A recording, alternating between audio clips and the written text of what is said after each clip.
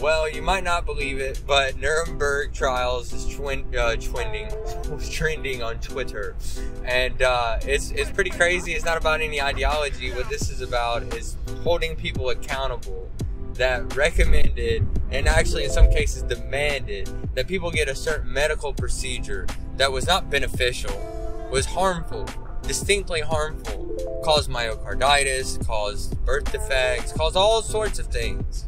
And in a lot of instances, it was mandatory to have a job, depending on what job you had, depending on where you live, to travel, or to even enter an area. I think Hawaii, you still have to quarantine. Like, this is the reality of what was caused around this certain procedure.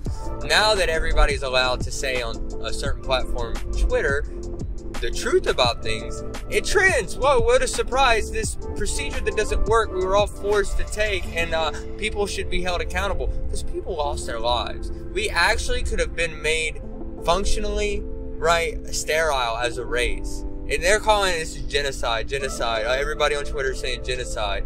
And it pretty much is. There's actually a little bit better word. It's called xenocide. That means killing of an entire race or species.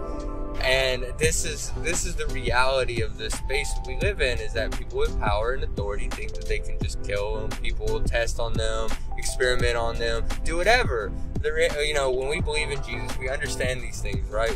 We know these things. This is just so people who don't know what's going on can hear.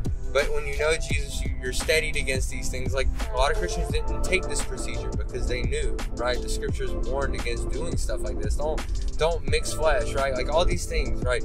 We could go into it on another episode. But the reality is people need to know what's going on around them, because we've been living a lie. And when we start seeking truth, there's one person that's going to be revealed, and that's Jesus Christ. I want you to find him. I'm praying for you.